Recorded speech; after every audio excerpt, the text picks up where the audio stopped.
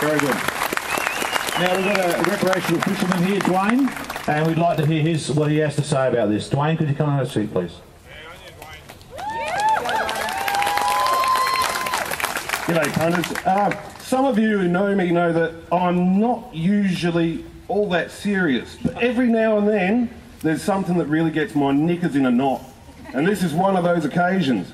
Looking around, I see a great number of punters from all different walks of life. We've got surfers, we've got greenies, animal rights activists, recreational anglers, hipsters who've taken their time out so that they're not preening their beards. You know, a lot more concerned people. Sailing. Them. People who've managed to drag themselves out of their lounge chairs, from out in front of the idiot box, letting go of the remote, from out in front of social media pages, to let their voice be heard. What I see before me is unity. A mob of concerned Aussies braving what could be a scorcher of a day to have their voices heard. We as Australians have a long history of living alongside sharks. It's something that most Australians have grown to accept and even hold in great esteem. Let's face it, the humble Noah is fantastic for scaring foreign tourists with, almost as good as the drop bears. You know, it warms every Australian's heart to see a foreign tourist who's too scared to get in the water and scared to walk under a gum tree.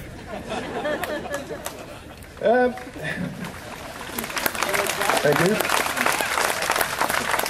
We Australians, however, love the water. We're surrounded by the bloody stuff. I've talked to a few people who are scared of sharks, so they don't go in the ocean. Smart cookies, those ones. We all know the risks associated with going in the oceans, and we weigh up these dangers and we say, bugger it, I'm going for a swim.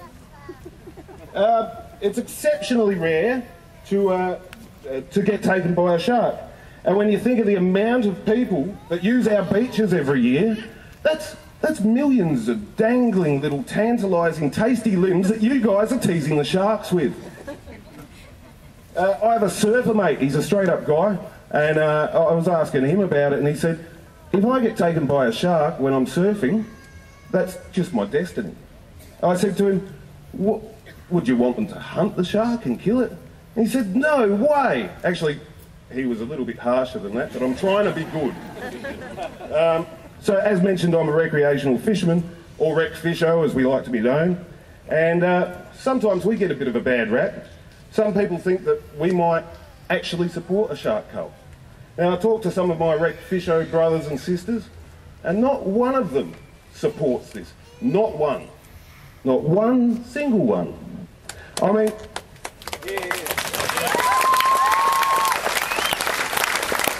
that guy who caught the shark in WA on Australia Day of all days didn't even know what species it was. He was close enough to shoot it 4 times. 1, 2, 3, I think it's a bull shark. You bloody amateur. The government needs to wake up.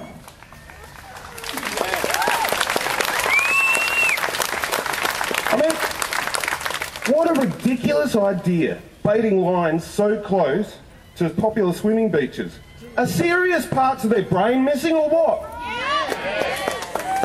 Sharks migrate vast distances. Now, if you swam from Africa to Australia, you'd hit your first tuck shop too. They've got thousands of tiny pores in their noses that help make up this very, very fantastic sensory organ. They can detect 1 drop of blood in more than 4.5 million litres of water.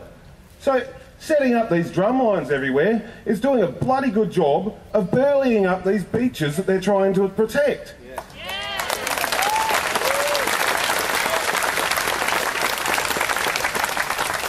Plus the fact that basically you catch a shark, that puts more blood in the water, and then it thrashes around. What do you think that's going to attract? Attract more sharks. It's not going to attract Flamin' Nemo, is it? It's a no-brainer, unfortunately, instituted by people with no brains. I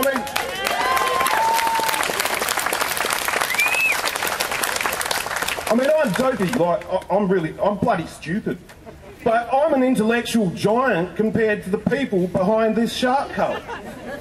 I mean, the cull is surely designed to placate those dim-witted enough to think it's going to make one iota of difference in shark attack fatalities. Here's an idea. Instead of a 3 metre minimum length for sharks, why don't we have a 3 metre minimum height for beachgoers? Right?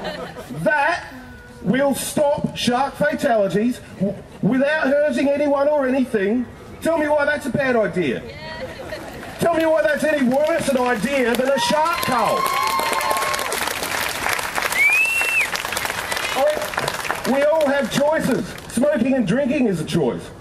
But you can choose to partake jumping out of aeroplanes. That can end badly, but I'm not going to stop you from doing it if you want to. I mean, if a skier gets killed by an avalanche, you don't go out and cull the snow. I mean, it's a natural occurrence, and you can still choose not to put yourself at risk.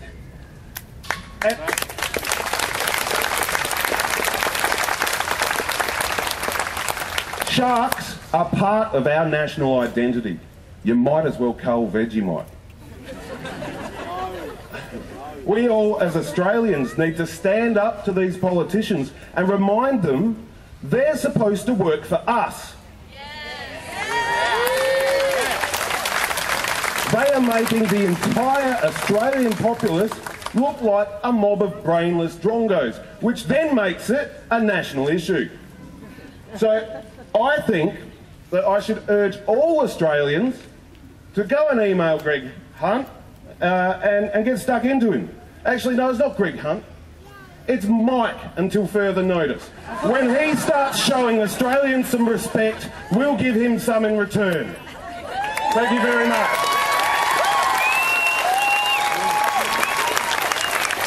Bloody well said, eh? Bloody well said. I needed a bit of a pickup. I was getting a bit sad standing here, and you fixed the bidet. Thanks, Dwayne. We're going to get Emma up next, who's a very, very passionate...